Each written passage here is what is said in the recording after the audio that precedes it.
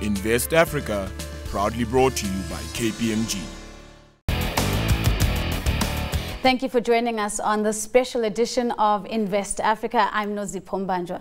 Now, information communication technologies are playing a significant role in transforming African economies. ICTs have contributed on Africa's GDP, increasing on average at 5% a year over the past decade. And joining me in studio now to discuss innovation and ICT in Africa is Yaron Assabi. He is the Chief Executive Officer of Digital Solutions Group. Frank Rizzo, Partner for Information Technology Advisory, this at KPMG, and in our Cape Town studios we are joined by Gys Kappers, CEO of Wyzetalk. Gentlemen, welcome and thank you so much for making the time to join us. Frank, let's start off with you laying the landscape out for us. Where do you see the biggest opportunities for ICT development in Africa right now? Okay, so towards the end of last year we actually commissioned some research across the continent to understand how much investment is actually going into all the pillars of IC and T. And good to see that a lot of countries are actually putting a lot of funds into this, and it's exploding. Nice to see all the internet connectivity that's coming to the continent. Challenge to get that through into the continent, but lots of startups, lots of investment in that area. So yes, it's booming. Yaron, certainly sounds that the opportunities are there from what Frank has just described for us, but challenges as well, as he makes that statement there. Where do you see the biggest bottlenecks for Africa right now? Cost of access is still expensive. I think that there's a lot of opportunity to improve. We've got one of the highest costs in the world in terms of bandwidth and data.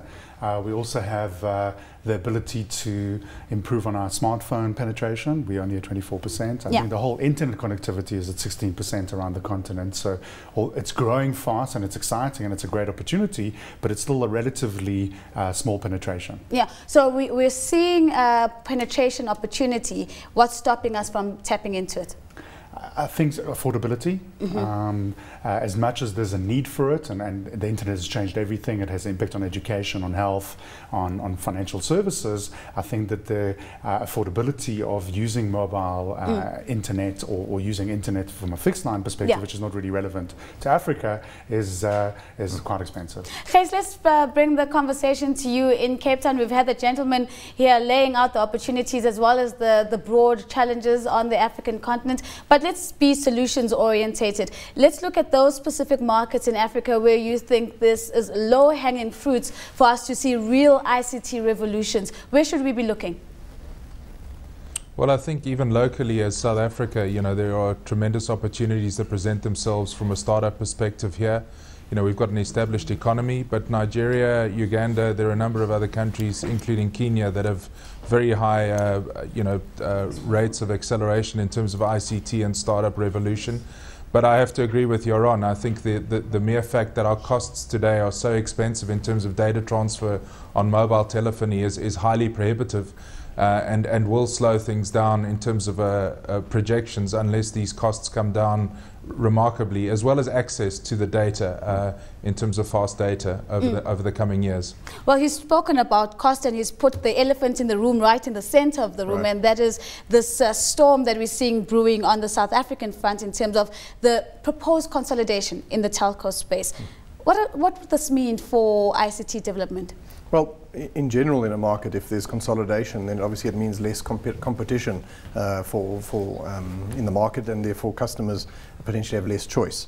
Across the continent, yes, there probably is going to be some consolidation. Is it needed? Probably, as we increase the scope of the players that are there. And there's a customer benefit in my mind, because by consolidating, you're creating more availability of connectivity and bandwidth, and hopefully costs come down as well. But it's not just about cost, it's about access. Yeah. And access to that bandwidth is what's key. Otherwise, all these dreams that we have of creating these startups and initiatives, they're not going to work unless you've got that bandwidth running. I definitely want us to talk about startups, but maybe staying on this issue of cost, Yaron, and in particular, the talk of sharing infrastructure and how that is a potential possibility to bring down the cost. Do we have a regulatory environment that allows for those kinds of mergers and acquisition activity to take place? Most certainly, and I think sharing infrastructure is very positive. We don't need additional footprint if the infrastructure already exists, but there's definitely an opportunity for niche telco players such as MVNOs or the host operator having wholesale agreements with multiple channel partners that will serve niche markets within the market. So let's take a step back. MVNOs, mobile virgin network operators. I'm quite certain I'm not the only one who doesn't know what that means. Unpack that for us, and in particular, what's the relevance of them entering the market? How does this change the game? I think it's a very positive step. We've seen a lot of the resellers of mobile getting a margin squeeze, because as the infrastructure costs for new services increase, there's a need for the mobile network operators to reinvest. What MVNOs do is actually use the current infrastructure, so it's a virtual network operator. They don't make use of new infrastructure, and they create unique services that service niche markets. Let's take financial services, for example. A bank might become an MVNO. They already resell airtime at the moment. It makes sense for them to extend their services. It's a brand extension into the telco space, because it gives them additional customer insight. It lets them get to know their customers better, and they can bundle the financial services with mobile, which is really a huge trend in Africa. Gys, is that the answer? Do you agree with this perspective being put here in Johannesburg, that MVNOs are potentially game-changing players in the industry? Yeah, I think absolutely. One other consideration is around where we are with our Wi-Fi infrastructure in South Africa and the rest of Africa. If you're in the United States or you're in Europe, you'll get areas where you've got free Wi-Fi throughout your time in cities, and those are things, whether they're free or not, but are not largely available in many centers of South Africa. So while we've got the mobile telephony side in terms of 3G connectivity, we also have to look at what opportunities can present themselves for Wi-Fi distribution through the major cities and even rural areas of our country in the coming years. And in the midst of all of that, Frank, we also need to be thinking about a conducive environment for tech startups. Yeah. Do we have a culture that sees private equity investors in particular gravitating towards tech startups? So I think that culture is starting to take shape across the continent. In our research, we saw that there's a number of Silicon Savannas, as they're called, being formed across the continent. So modeled on the sort of Silicon Valley concept, where you bring sort of academia, you bring technology partners, you bring funding, access to professional services all in one place, and entrepreneurs. And they come through and they say, well, how do I take my idea to the next level? It's early days, but I'm really encouraged to see that there's a number of these across Africa. There's certainly in Kenya, in Nigeria, in Ghana. South Africa has a number of these as well. Do they need to be sort of more regulated? My view is not. I think we should be pushing those even more. And nice to see governments across the continent also putting investment and drive into these areas. So a number of tech startups in various parts of the continent, Yaron. Some proposals for some consolidation there to be more attractive to potential investors. Do you think that that's a feasible argument? Yeah, I think in South Africa, for example, we've got regional initiatives rather than national initiatives. I think the bigger the bulk, the more attractive it is for the entrepreneur. I think it's great to have regional offices, but if all of the different environments like Josie Hub and Innovation Hub in Pretoria had to work closer together, I think it'll be a better service, a better consolidated service to startup entrepreneurs that will serve them better. Okay, so we're talking about tech startups, but more from the perspective now of how do we improve the attractiveness from an investor point of view. But let's look at the conversation from the other side of the spectrum. How should tech startups be positioning themselves so that they're able to attract that venture capital or those angel investors looking for a small startup that has the potential to be something absolutely phenomenal, to be the next Google? So I think what's happening, and certainly what we've seen even with our business over the last 24 months, is that the movements, particularly in Stellenbosch, which is now through the University of Stellenbosch, created the Launch Lab, which is really around how people in a startup environment or entrepreneurs with tech ideas can get together in the same place, and they can go and present to angels over, on given days. And that kind of thing is definitely accelerating. We're seeing a lot more of that in Cape Town, particularly over the last 18 to 24 months. But to be absolutely truthful, South Africa as a country has a very poor record of venture capital. If you compare it to the more established markets of the United States and Europe, venture capital, by virtue of its word, in South Africa is virtually non-existent. And unless you have a great network and unless you are have contacts with angels, it's probably very difficult to get something off the ground here with seed capital. Before we talk, and from a government perspective, yes. Sorry. No, do go ahead. From a government perspective, what's the view there, Gys? Well, I think, the IDC do have some kind of plans in place where you get kind of tax rebates over periods of times, but you only get tax rebates once your company is profitable, so it doesn't really help you in your startup phase. I think government could certainly do a lot more in terms of providing seed capital or even getting involved in some of these launch labs. As Yaron has said, if you look at the innovation hub that is in Gauteng, very successful, and you have access there as a founder member of a startup to access angel capital.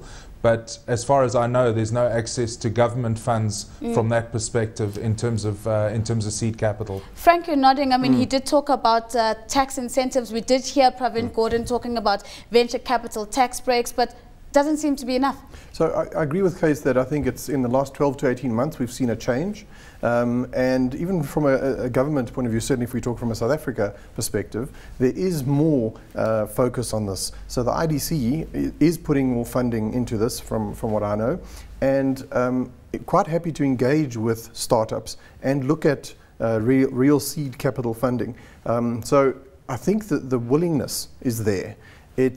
Maybe it goes back to culture. I think something that we mentioned earlier. We're just not in that same venture capital mindset that perhaps the US has, but it's changing. That's what How do we break the culture? I think it's about celebrating our successes. There's a lot of great South African entrepreneurs that have done really, really well. I think some of them, like Mark Shuttleworth, for example, have reinvested back into the South African entrepreneur environment. I think that we need to educate at universities.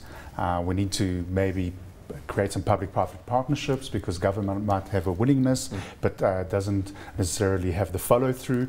I think also from a foreign direct investment perspective, we need to make South Africa or Africa a far more attractive market for foreign direct investors. What happens with a lot of the mature markets is you'll notice that there's foreign direct investment that is very sustainable, where I think in South Africa it's very volatile, and the fluctuation of our currency has a big impact, and the exit strategy for the investor through an IPO on the JSE or any other African market is quite limited, where an IPO in the US or in the UK market is a lot more attractive. Of course, that Alibaba IPO is something worth noting, but on that note of exit strategies, we're going to take a short break, but when we return, we're going to be taking a look at how emerging technologies will bridge the technology gap for Africa. See you in 2 minutes.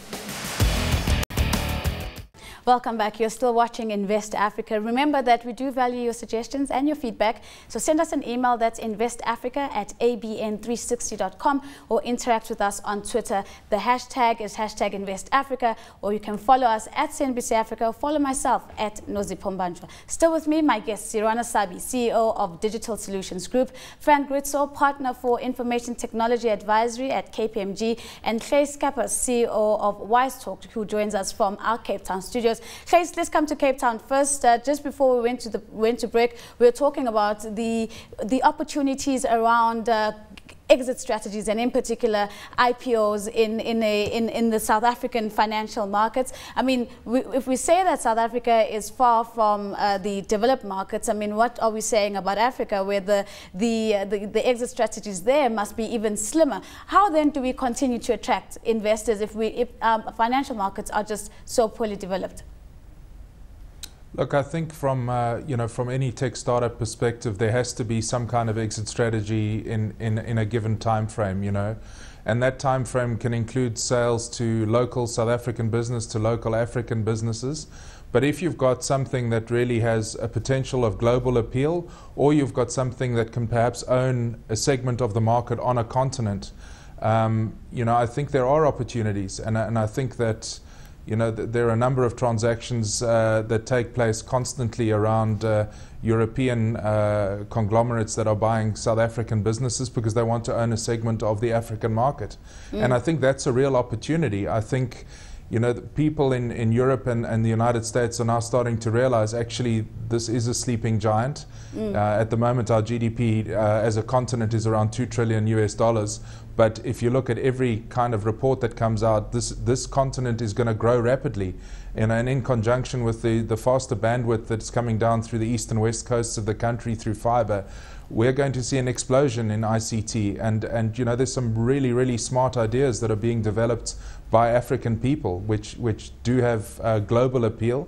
But if they don't have global appeal, you know, you look at M-Pesa and you look at a couple of other, you know, a couple of other products that have been launched in the ICT sector in Africa that have been very, very successful and have had buyouts, you know. So it's a question of having a product that has appeal, I guess, you know, and somebody will want to acquire you in time. Frank, M-Pesa that's been put on the table. We talk about this poster child from Kenya from time to time.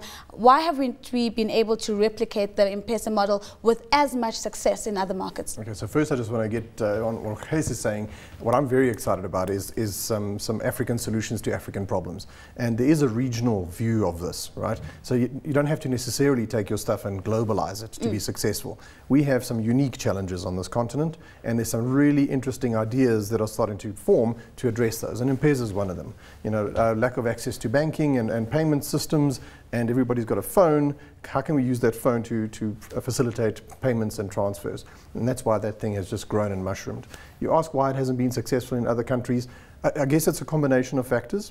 I mean, government intervention, regulatory environments, being able to facilitate that. In a more established financial services market, it becomes more difficult to do that because there's more regulation of necessity because of the bigger volumes. But that could be obstacles and hurdles to jump over. Yeah. So there's that. There's also, if there's an established banking infrastructure already, as there is in South Africa, then it can be seen as another channel. Yeah. What's the differentiator? What's the value add from using that? And I think that's where people have to be quite smart to say, well, yes, I'm trying to solve a problem, but how am I going to make this specific and create value for the user of that particular technology? Two things that I'm hearing from that particular analysis: changing the face of banking on the continent, but also, Yaron, this must have implications for remittances, because now M-Pesa is enabling the movement of money across borders. Is this a positive development for that particular space, which traditionally has been dominated by very few players? Absolutely. I think that the ease of flow of money in Africa is very, very necessary. We need to move cash out of the economy. Cash is quite expensive to manage. It's quite dangerous. We've got very high crime statistics across the continent because it's primarily a cash-driven economy. And I believe that with the evolution of where mobile money transfer across borders makes it a lot easy for migrant workers. In South Africa especially, we have a lot of people that have families still in Zimbabwe or Malawi, and they need to transfer money back to them. It makes it so much easier for them to work in this country but then transfer the money across. Certain countries in Africa have got such a low GDP or such a constraint and reliance on export to be able to make their currency valuable that I think the evolution of African trade would be very, very positive for the economy in Africa. And if we could get an afro like the euro, or get some kind of a currency that's common and makes it easy. So for example, in Malawi, you have to wait for the tobacco auction before you can actually get foreign money outside of the country, because there isn't foreign currency until the tobacco auction, which happens once a year around August or September. So it makes it quite difficult unless we simplify it. And as Frank said, and Gys, African solutions for African problems. Gys, let's go back and let's hop on this new theme that's taken over the show, African solutions for African problems. And in particular, let's talk about whether ICT has stepped up to the game in terms of meeting some of the development challenges that we have on the continent. Look, I think, I can only speak on behalf of what our business has done. I mean, we're providing a specific solution for African problems. And I think that one thing which I have to say is that, our business, and as Yaron's business, develops world-class products, and we as South Africans, as was said earlier, need to celebrate the successes of what we're actually able to achieve, because as South Africans with South African coders, we are building world-class technology, and we should be celebrating that more. It should be in the press more. It should be, it should be shouted from the rooftops, actually. And the more that happens, and the more exposure South African startups get in terms of, the risk that the guys are undertaking, but also the sheer skills base that we have as a nation, needs to be celebrated. We are highly entrepreneurial as a culture, but we have some really gifted people, some really skilled coders, and these are things we should actually celebrate much more frequently than what happens currently. Take that to the sort of African level, and the same applies, if not more. I mean, there's such talent and skill in a number of the African countries that are just looking for an outlet, and technology enables that. But you need to have the connectivity, the speeds need to be there. So certainly my colleagues in Nigeria and in Kenya, so the different coasts, the ideas and the initiatives that are coming up there are incredible. But they just need to be nurtured, have an environment where those things can flourish. But how do we replicate then? I mean, we spoke about Silicon Savannah earlier on, and again, we have a pocket of excellence on the continent, but we've got such a huge, massive continent. Why can't we bring these to scale and replicate? Well, you've got to start somewhere, I guess, but it's a combination of all the factors we've spoken about. So funding that needs to just ramp up across the continent. Infrastructure, yes, while it's there and the basic form is there, the speed needs to increase, and cost. Yaron, interesting stat that I picked up, that more Africans have access to mobile phones than have access to clean drinking water. Wow. Now, for me, that's two opposite ends of the spectrum, which is very, very problematic. And I want to bring back the conversation to leveraging off ICT for developmental goals. Are we doing enough? Is the government doing enough? And is business doing enough to actually try and bridge these gaps? I think there's a huge opportunity there for M-government, for M-health, for mobile learning and education, and the mobile phone has certainly got the potential to reach it. I don't believe we're maximizing the potential. There's some great solutions that are available to monitor water, to enhance electricity, and the whole trend globally of going towards a smarter home. Unfortunately, we have a much more basic need in Africa, often to the bulk of the population, is to provide basic services, as you mentioned, clean water and electricity. If we could just get electricity to the bulk of the continent. I think it's improving and it's positive, but I think a lot more can be done. We talk a lot about M-health in particular, and these paperless hospitals. Do we have an example where we see this? Is there a country that's leading and that we can say, in this particular country, they've certainly got the model right. Let's talk about how we replicate that model now. Yeah, so going with the theme of African problems, African solutions, malaria seems to be a problem on the continent, and I've been involved with the Bill Gates and Melinda Gates Foundation. Oh, that's a good one, the Belinda Gates. The Belinda Gates. I just combined the two, absolutely. So I've been working with them, and Nando's and Standard Bank, and a lot of big corporates in South Africa got behind MTN around dealing with malaria as an issue on the continent. And part of the problem was distributing nets, because that's just an easy solution to be able to prevent malaria. But another big issue was education and mobile learning. And we created a mobile learning program across the continent that people could become more aware of malaria. And I think that this talks to one area of M-health. I heard last night from a colleague of mine who works for Samsung that there's kind of like injecting tools that allow you to inject once only, because there's such desperation for equipment and needles that the needles are used over and over again, and therefore get contaminated and disease actually spreads. So, we have unique issues in Africa that we need to deal with. I think technology is certainly there, and we can learn a lot from what's happening globally, but we've got to act local and understand the local dilemmas. Okay, so we've just heard Yaron punting all of his clients that he works with, all of these companies, but let's look at the government side of this. What is it that we need to unlock ICT so that it can serve development targets more? Is it a question of policy? Is it a question of a slice of the national budget? Is it a question of regulation? What does government need to do to make this work? So I think, there have been a couple of hot points which have been raised over the course of this interview, but I think primarily, there's a will from government. Whether it gets to execute it all the time is a question, but it has a massive task on its hands.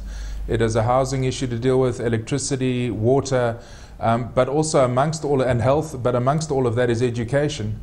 Now if we had to allow or create Wi-Fi networks throughout our country where schools, even in rural areas, could connect to the internet, and there are instances where Wikipedia will allow and MTN, I think, are doing a deal now that you'll get free downloads onto Wikipedia through an MTN network. You look at the Chromebooks that Google are building, which are, you know, sub $100, $120 notebooks. If those get distributed and guys have access to internet, and you wrap that with education, you know, that's where you're going to see some real change happening, and very quickly, in my opinion.